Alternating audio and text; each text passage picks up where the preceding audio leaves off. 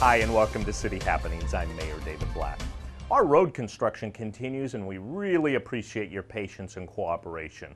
We'll tell you more about how things are going. The local school district sponsors Vehicle Day every fall near City Park. It's an interesting and fun learning experience for the city's grade schoolers. And Papillion continues to see new businesses opening their doors in the city. We'll introduce you to the 4 new businesses who have recently opened their doors. Here's City Happenings for the week of October 11th. Thanks, Mayor Black. Road construction continues throughout the city. There are 3 areas where you need to use caution. The 3 sections of road is 6th Street or Cornhusker Road from Magnolia west to about Leprechaun Lane. We got that section. We've got Lincoln Street west of 84th to Madison Street. And then we've got Cedardale Road just east of 84th Street to Golden Gate Drive. Yeah, we're coming to an end. This was, total for these 2 projects, we're pretty close to about $2 million. It's one of our bigger projects where it was spread out. We've had our 96th Street, which was about a $9 million project years ago, but that didn't affect a lot because that was a new road construction. But this past spring and summer and moving into early fall here with this, where we've targeted some of our major streets, it's been a challenge just to keep people moving and the detour routes and things like that. But we do appreciate the patience and the cooperation that the public has been giving us. We're getting all of our major collector streets in good shape going into the next years, and we'll start branching out and starting to work on the residential streets in the coming years. So that's the packages we'll be putting together. The local school district holds a Vehicle Day at the beginning of every school year. The event is twofold. Well, it is fun, but it's also a learning event. The kids are studying community partners, people that are active in their communities, community helpers.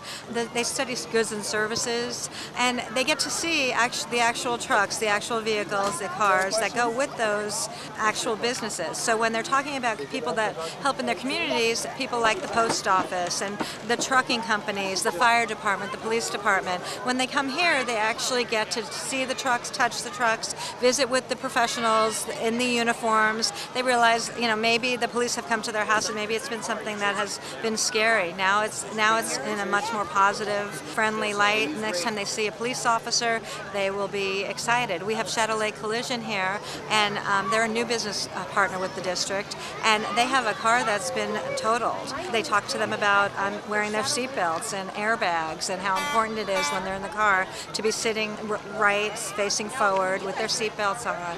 So it's a lot of opportunities for them to learn, as well as a lot of fun. The city continues to see new businesses come to town. In the current economic climate, it's nice to see Papillion still growing. I was asked if I was interested, and I think